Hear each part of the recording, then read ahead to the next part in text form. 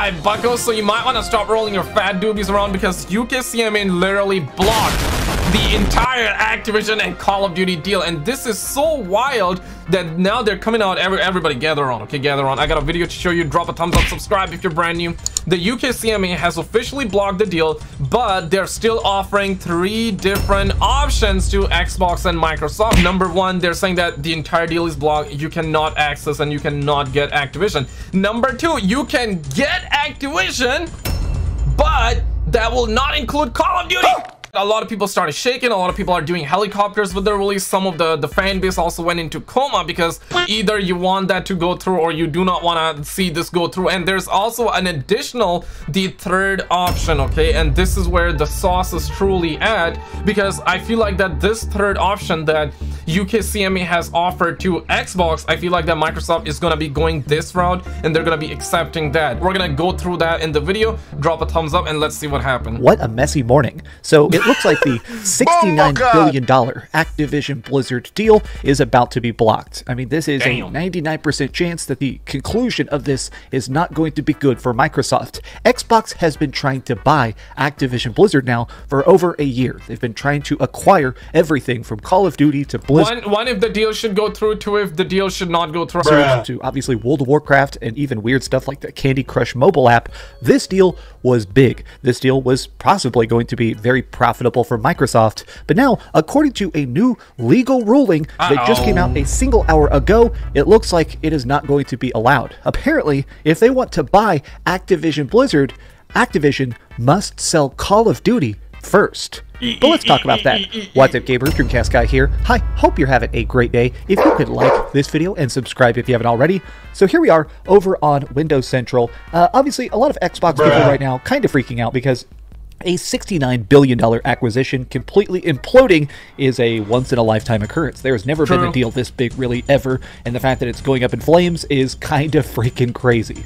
UK regulator claims the Activision Blizzard deal, the merger, would hurt competition. Now, what you need to know is that this is about basically the CMA. There is a special council of people inside of the UK government that try to make sure that all business is fair. Yo, WUK or LUK? They need to make sure that if you're buying a burger, if you're getting a car, if you're just trying to, in this case, buy a video game, it is always fair for you, the consumer. Well, according to their investigations, they think that it is not a fair deal for Microsoft. It's already such a big company to buy something like Activision Blizzard, which is a massive chunk of the gaming industry. Now, basically their conclusions are the fact that this is just something that they feel like is going to completely skew the market for cloud gaming and console gaming. Now, what's crazy about this... Yo, who cares about cloud gaming, though? Like, yeah, pump the brakes for a second. Who cares? Anybody cares about cloud gaming? The CMA, they went in ganging style. They are saying that they are doing this because they want to protect the UK gamers. The UK gamers are more like toxic gamers. Let's be real. But y'all believe in this one? Let me know. They proposed a solution to this. They didn't just say, hey, you can't buy it. They actually said, here are our list of demands. Now, I decided to read through this because, to be honest, this is sort of bonkers, but they're actually saying inside the legal framework here that you have 2 separate options. If you would like to buy Activision Blizzard, then Activision must sell Call of Duty. That's straight up what they're saying. It's like, if you'd like to buy part of the company that doesn't have Call of Duty, you can do that. So maybe if you want to buy Blizzard, but look at this. They're straight up saying this is just too powerful. The fact that all of this is associated, everything from Call of Duty to World of Warcraft, among other titles, it's just too big of a segment. The other option, it's either sell Call... Meanwhile, Activision and everybody from those 3,000 devs, they are coming out and they are saying that we're gonna give you 2 remaster maps. We're not ever gonna give you any brand new maps. The entire Call of Duty community has been sent to coma, and the UKCMA is like, bro, like, Call of Duty is just way too powerful. And I don't blame them. I mean, Call of Duty surely is OP. It sells every single year, regardless of whether you like it or not, okay? It sells every single year. It's the best-selling franchise every year. The only years it doesn't do that well is when Rockstar Games comes out with their games, and they never really come out with their games. When are we gonna get GTA 6? 2024, 2025, 2026? I don't even know when we're gonna get that, bruh. Call of Duty, which is option A, or option B, we block the merger. This is just wild. and people have been kind of freaking out. Most of Twitter right now is people just already getting used to the idea that the deal is dead. This is something that is about to go haywire. Something that I've personally been sort of wondering about is what happens when this deal does get blocked. Microsoft is definitely in the buying mood. Microsoft, through their Xbox team, loves to try and buy up. I can guarantee this. If this deal gets blocked, Microsoft's gonna buy somebody else. And let me tell you this, everybody gather on, okay? Gather on. If this deal gets blocked, Take-Two is looking like a snack right now, okay? I know some of you are like, not Take-Two, okay? Not Take-Two. But Activision is like 70 billion.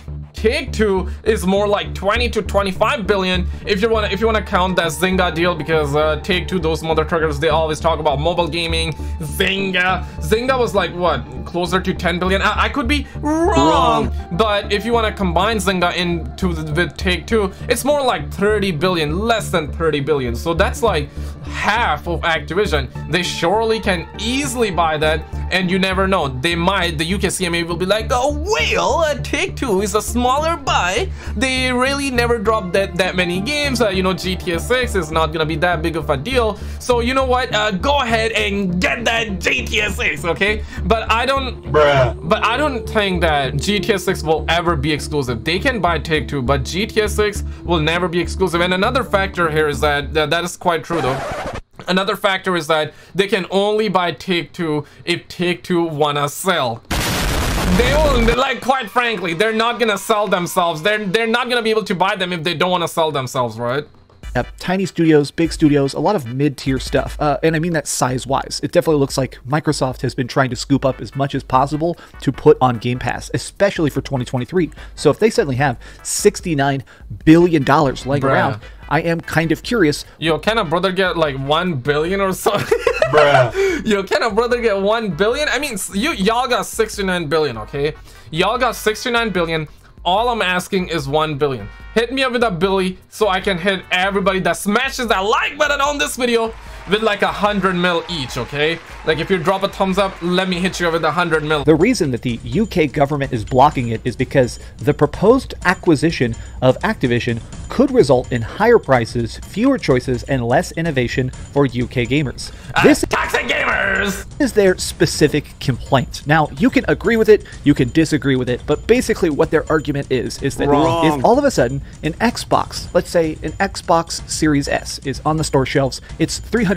It's a very cheap console, it's very powerful, it's very beautiful. If all of a sudden Microsoft just owns a big chunk of the entire games industry, so they do own, of course, Call of Duty and World of Warcraft, and they're also having stuff like Gears of War, Forza, and Halo, and they have the cheapest console in town, everybody would buy it. But then after that, once they have their iron fist locked down, they could jack up the price. They could make every single video game $100, make the console $500. Yeah, but you're manipulating. It's gonna be a monopoly. But the fact of the matter here is that, like, if they really get this deal, right? If Microsoft really gets the deal, so far they're guaranteeing 10 years that Call of Duty is gonna stay multi-platform. After that, they can really make it Xbox exclusive. Guys, just be logical about it. Why are they saying 10 years? Why are they not saying permanent? And I understand, like, you're paying 70 billion, dog. If I was paying 70 billion for something which I do not have, but if most of you out there that pay $70 for something, you make that your own. Do you actually go around the streets, start doing helicopters and start like throwing free, take it? Do you do that? Absolutely not, man. Once you buy something, you make that your own, okay? You do not go around start like spreading it like you were spreading herpes, okay? It doesn't work like that, guys. I mean, that seems to be the UK's fears, is that this would end up breaking the business because they would just have too much power. It'd be Thanos with his power gauntlet. I mean, what's crazy is they are just straight up saying they're afraid that this is going to restrict access. Man. Like, part of the craziness of this is that both Microsoft and Sony and even Activision Blizzard have now been doing press tours, actually talking to the media, talking about why this deal is crazy. They've been doing marketing blitzes to try and show the fact and the funniest thing of them all is that I should have had this segment covered in my news video, so definitely check that video out on the channel. But just to kind of like give you that, just a small sneak peek, okay? Small sneak peek. Apparently, Bobby Kotick says that Sony will not pick up their phone calls and they will not return the phone calls from Activision to Microsoft. Apparently, Bobby Kotick actually said that Sony is not picking up our calls, bro. Sony is not doing that. So that is truly insane. Truly insane. Hey, we have anxieties about this deal. This is absolutely true. This morning, Activision Blizzard CEO Bobby Kotick straight up went on Fox News Business to talk about the fact that, hey, we want to try and make this a smooth transition. We want to be bought because we want $69 billion, but Sony won't help us make this deal. Sony doesn't want to talk. Sony doesn't want to negotiate. Yo, Bobby Kotick definitely must be sitting back, would be like, yeah, I need my 69 billion, man. I need my 400 million, man. I need my parachute. I need my golden parachute. Those of you that do not know, Bobby Kotick was behind a lot of those allegations. He wanted one of his employees to be off. He wanted to murder one of his employees. Truly dark stuff. If you have been around the loops, you know what I'm talking about, because California filed a massive lawsuit against Activision because some of their employees had cameras installed in the public bathroom. They were capturing bobs and vagina. They were also spanking their female employees. They were also stealing Betty's milk out there. Actually, deadass no cap.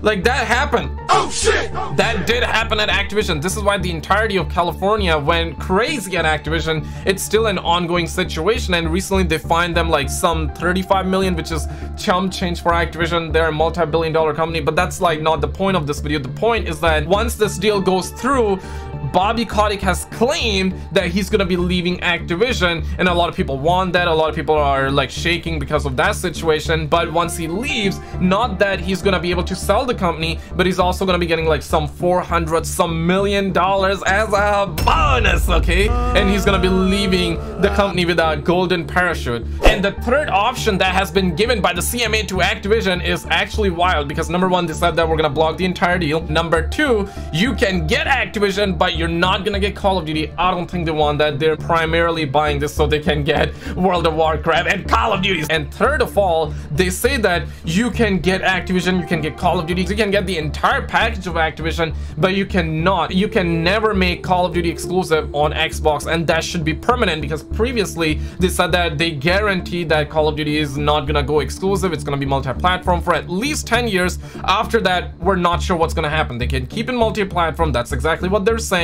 So I feel like that they're gonna be choosing this route because they're gonna be getting the entirety of Activision, but they will never be able to make Call of Duty exclusive unless they find like a loophole, unless you know what I mean. There always are loopholes. Sony doesn't want to work out some sort of permanent PlayStation deal. This is wild. I mean, straight up, not only has this never happened before, but it's crazy that right now we really don't know what's going to happen. Click on this video on the screen because they're actually removing it, or click the video on the left because DrDisrespect friend exposed Activision and they do not want you seeing these videos. Check these videos out, guys, and I will see you right